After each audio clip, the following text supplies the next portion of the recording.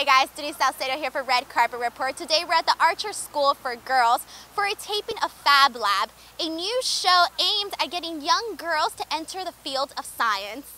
Okay, first of all, I have to say, you look so great. Love the white coat, love it all. What inspired this outfit today? I felt like this white trench reminded me of a lab coat, so since I wanted to be a scientist, I figured I'd dress like one. I love that you went with the theme of today's event, you know? And it's funny because I was looking at you, I was like, let me ask you, has anyone ever told you you look like Kim Kardashian? I actually haven't gotten that in a while. I used to get that often when I had like dark long hair, but now I don't get it as much. But it's a good thing. You look great. So let me ask you, we're talking about science today. We just saw a bunch of cool experiments. Are you a science nerd? Or what is it? We all have a little bit of nerd inside of us. What is that one thing that makes you a nerd? I am like the biggest science nerd. Like, it's funny because that's what I'm into, and like that's like my hobby, I guess, of all my free time.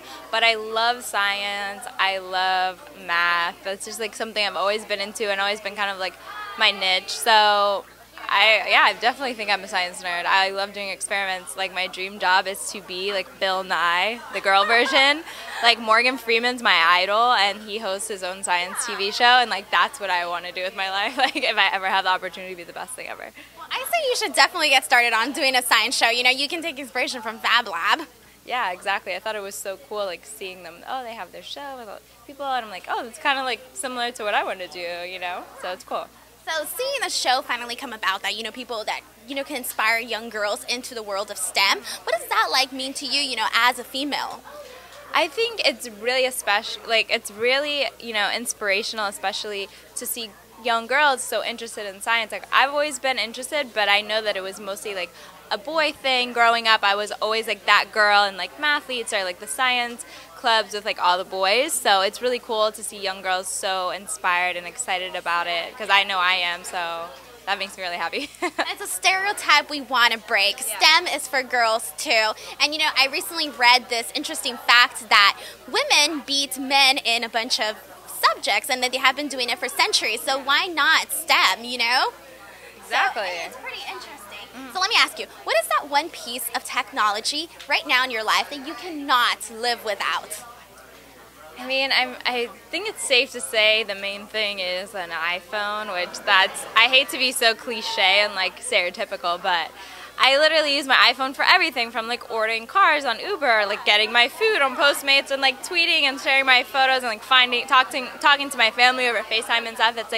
It's like woven into our lives. It's such a big part. Without my phone, I don't literally know what I would do. It's over there charging, and I feel like I'm missing an arm. So exactly, yeah. And you literally read just my mind. I was about to say, I was like, it's like having a right arm. And I love that you have it charging right now throughout the day, because sometimes we forget to do that, you know? Yeah, exactly. I can't blame you for wanting that iPhone to be that #1 thing that you cannot live without. Last question. Have you ever had a crazy invention or something that you thought up in your head and like, hey, this would be really cool? Yeah, I actually have my own accessory line that's like technology hybrid with fashion, and like that's all the things that I think of, like, oh, this would be really useful and cool, like, oh, to go along with my iPhone or whatever. And it's like, oh, I want to make this, so then I literally go and I like make it, and then like that's what my line is. So it's like, I'm like, oh, I wish I had a charger cable on me at all times, so let me make a really cool like accessory that I just wear anyways that is also a charge. So it's just like things like that that I made that I like think is useful for me, and I hope other people find it useful. I feel like everyone with an iPhone will, so I'm just like, yeah. That's awesome. Can you tell us where we can find this stuff? My line is called Club Noir, and the website and everything will be clubnoir.us, so you can look out for that. Coming soon, yeah. All right, well, thank you so much for talking to us, and I can't wait to check that out. Thank you guys for watching our coverage of FabLab. Make sure to leave us a comment below letting us know, are you team math or are you team science? Also, give us a thumbs up if you like our videos, and make sure to subscribe to our channels for more.